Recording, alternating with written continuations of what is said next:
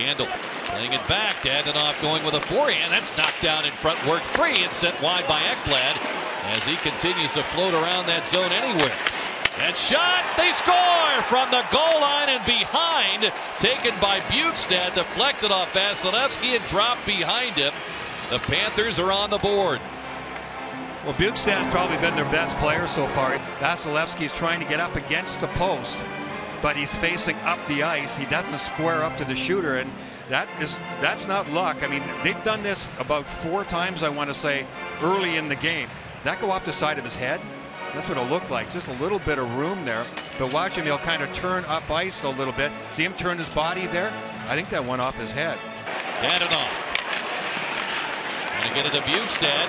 He's looking to march right to the net. Poke free, they score!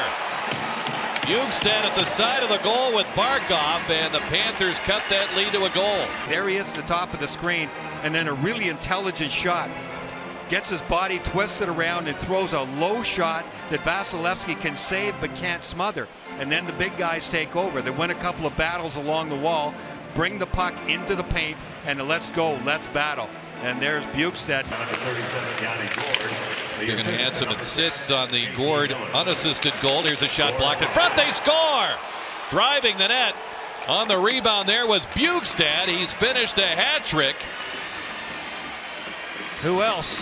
Wow, what a night the 6'6" Nick Bjugstad has had for the Panthers. It's a 1-goal game again. Simple stuff. Just get it to the front of the net. And Victor Hedman helps out, but actually it ends up not helping. I think Victor Hedman knocked this one down, then he ends up going down himself. So that affects the coverage in front of the net.